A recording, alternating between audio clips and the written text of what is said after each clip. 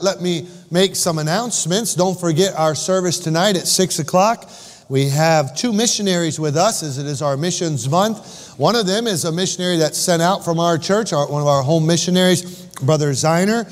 And we have a ministry that deals with Bible printing and translating, and you'll hear a little bit about that in a moment. He'll be preaching tonight.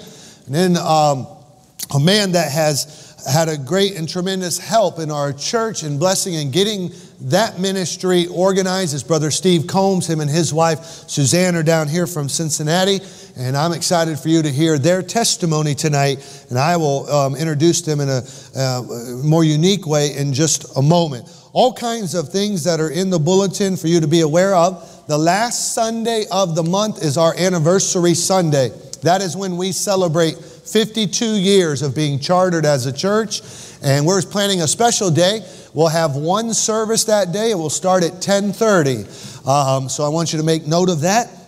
And then after that service, we have a luncheon planned, and we're selling tickets for that luncheon. I don't know what the menu is. It's on the ticket. So when you buy your ticket, you'll find out what there is to eat. I'll just tell you this. Everything we fix here is good, and you'll enjoy it.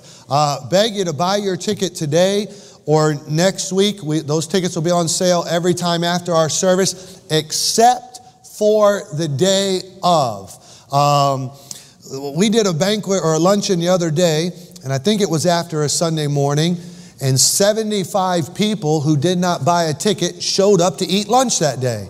And we were not prepared for that. And so I'm a nice guy. Amen, church? And I make exceptions all the time.